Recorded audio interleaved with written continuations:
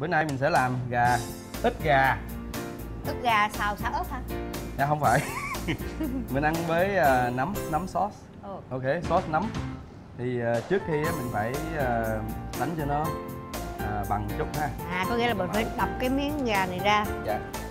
Mà cái độ đập cái tay mình á, nó phải mạnh hay là nhẹ như thế nào? Thì mỗi lần Cát Phượng đánh á thì phải kéo nó ra. Đưa cái tay vô, đừng có trách ra. Cái trách là độc ác.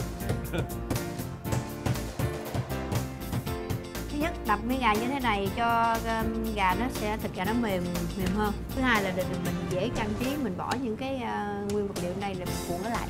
Những lúc rảnh thì Cát Phượng rất thích vào bếp để mà làm nội trợ, rất thích như thế này nè. Thế này là Cát Phượng nè, đó, nè, quần đen áo này kia là Cát Phượng đó. Đó là bản chất của Cát Phượng. Không có thích xe xua hay là trưng diện khi mà vai diễn thôi. Còn bình thường đời thường là Cát Phượng là như thế. Trước khi á mình phải ướp nó một chút cái này là trứng trắng. Lòng trắng trứng gà. Lòng trắng trứng gà. Lòng trắng trứng gà chứ không phải là trứng trắng. Và cũng không phải là dậu ăn như Cát Phượng nói. Dạ. Nhưng mà tại sao phải chét cái lòng trắng trứng gà lên nữa? Tại vì cái này là bí quyết cho cái gà nó không có khô. Tại vì mỗi lần nó nấu ít gà thì nó dễ khô. Thì mình bỏ cái này á thì nó sẽ cho nó mềm, cho không có cho nó khô nữa. Nhìn nó không, nhìn miếng gà nó không khô không giống khô. Cát Phượng phải không? Yeah. Vậy đó.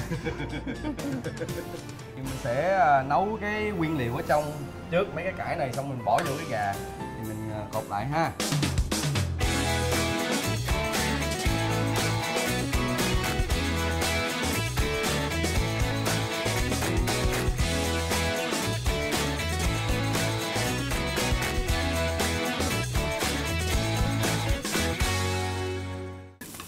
Hôm nay Cát Phượng là bếp trưởng và chắc là phụ trách là phó để dạy cho Cát Phượng. Và cái món ức gà này Bỏ chút dầu dừa ha. Dầu này dầu gì đây? Vậy nó khác cái kìa. Từ bếp phó ra rồi. Thôi mình tập trung rồi. Like everybody else, all the women in the kitchen in Vietnam, it's their daily routine. They have to balance between work because they have to take care of the husband and kids.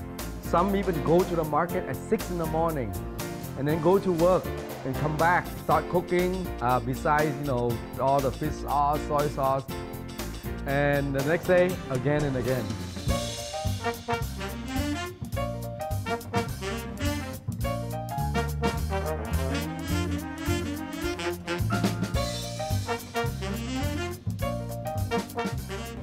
Cát Phượng lần đầu tiên làm, nhìn đi cũng xem ngang ngửa nhau.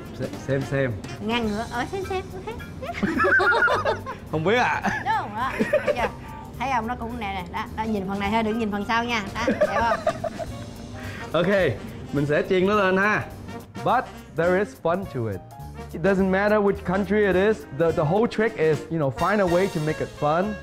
And so the daily routine go through a little bit easier, a little bit better, right? And a little bit happier. That's the whole idea. Mình sẽ bỏ 290 độ nấu khoảng 12 phút. 12 đến 14 phút. Nghe được chưa? Nghe đó. Cái đó là chính rồi đó. Rồi chuông reo là bắn, rút ra. Ôi. Ok. Các bạn thấy đây là gì không? Thơm không? Các bạn chắc chắn không có ngửi được mùi, nhưng mà Cát Phượng đã ngửi được mùi rất là thơm. Đây là cây cưa, không phải là cây dao. Cưa bò thịt này ra, đó.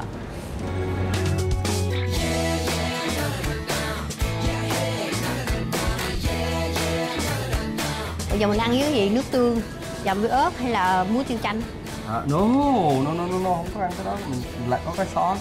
Mình sẽ làm cái sauce nấm. Cắn miếng gà đi nè, cắn miếng gà nè, chấm vô. Để bụng hồi tôi ăn với con tôi. Đây.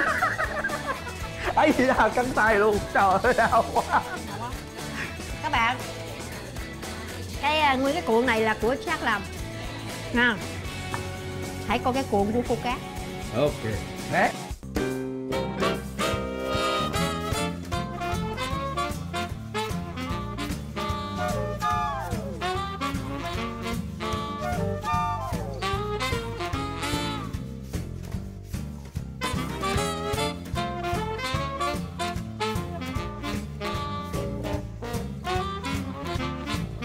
Thấy chưa? Cái này cái cuộn của cô Cát. Nó có hơi nó bung chút xíu thiệt. Nhưng mà cái lần đầu tiên như vậy là quá đẹp rồi, đúng không? Quá là ok. Nếu cô Bom nói oh my god mẹ nấu món này ngon quá thì em về Mỹ ngủ chứ không phải là chị, đúng không? Chị là chị nấu. Nó chơi với quý vị thôi. Đây là cái món ăn rất là thơm, rất là ngon. Lần đầu tiên Cát Phượng được làm và được học, đặc biệt là được thưởng thức. Mong là qua cái chương trình này các bạn cũng tập nấu nha. It's all about how you see things, and if you know, practice like that, it become a habit. Once it become a habit, it become a lifestyle. Learn to live a better life. That means change your habit into a better lifestyle. Cooking is a lifestyle. I want you to think, okay, let's live to cook, not cook to live.